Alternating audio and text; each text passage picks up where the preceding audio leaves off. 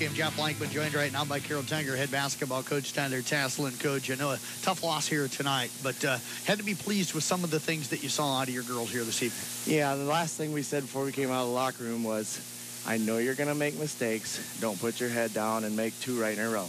You know, you're going to make two mistakes. Everybody in here is going to make at least one. And so we went from that to we just wanted to make sure we stay positive. They did a good job of that. So, you know, we did not quit. We played till the last 30 seconds, you know, till the final buzzer. And, you know, we pressed a little bit at the end. I think something we might try to do a little bit, especially if we get a lot of girls on the court. Maybe we can get some extra steals there, maybe. I know early in the season, trying to implement your offenses, trying to implement your defenses. What did you see out of them tonight? Well, we still need to work on the offense. We talked about that. We've run it, and we've run it, and we've run it, but it's just one of those, you got to be patient. And when we're going to get pressured on the wings and things, it's going to be one of those things we're going to have to be able to handle that and know where we're going with the ball before the pressure comes. You mentioned your defensive pressure. I had you unofficially tonight. Let me look at my numbers here again. But I think 10 steals on the night. So got to be happy with being able to get your hands on some loose balls and being able to tip some balls away in the passing lane. Yeah, and that's, I mean, we weren't really concerned with it in the half court as much. We need to slow down their ball movement a little bit more.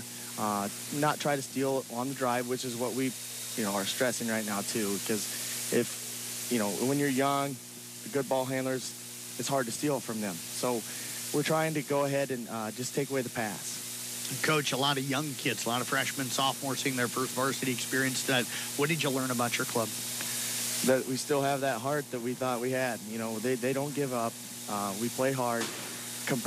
Our practices are very competitive, and we just need to go up one or two more notches is what we told them. You know, we can't go backwards. We had a little step back here tonight, and we just need to keep improving is what we said in the locker room. Got good leadership from your two juniors out on the floor. Renning and Jones played hard tonight and did some good things. Yes, and that was one or two of them, that was two of the people that didn't give up late.